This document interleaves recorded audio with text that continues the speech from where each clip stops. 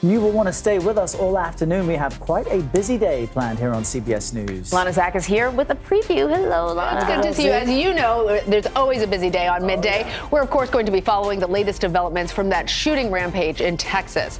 Also new at noon, it is debate day, and we're going to have live reports throughout the day from Alabama, where 4 of the Republicans left in the race will take the stage. We'll also look at if any of them have a shot to actually catch up to the frontrunner. Plus, one of the nation's largest pharmacies is changing its pricing structure when it comes to prescription drugs. You're going to want to know about this, and we're going to tell you why the company says that it will increase transparency and simplify costs. And of course, he made us laugh and made us think. Today, we're looking back at the incredible life of Norman Lear. The legendary producer broke boundaries and changed the landscape of television. All of this and so much more. I'm flying solo today at noon Eastern here on CBS News.